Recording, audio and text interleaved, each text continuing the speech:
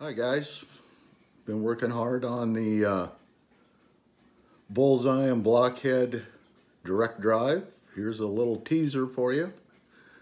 This is on a CR10 plate, Ender3 plate, and you can see what I've got going here. This will be available, I'd say, in a couple weeks.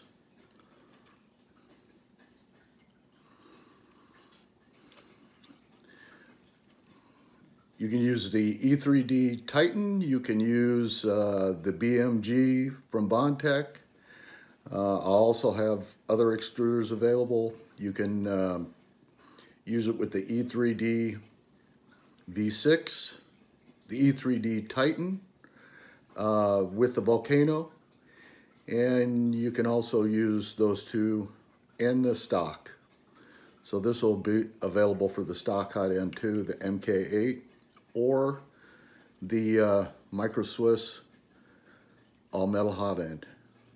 Little teaser, guys. There you go.